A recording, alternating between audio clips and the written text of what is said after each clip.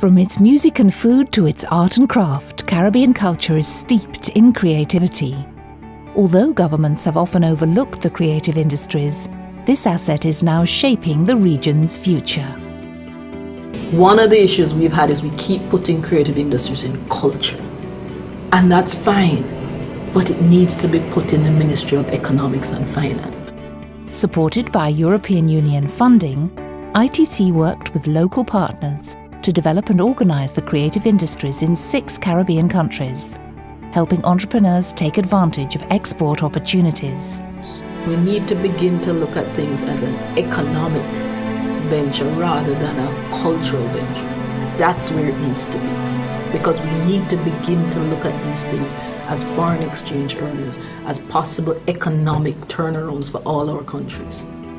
The ITC-led project on promoting CARIForum creative industries assisted Caribbean entrepreneurs to enhance their product design and quality and better respond to international market demands.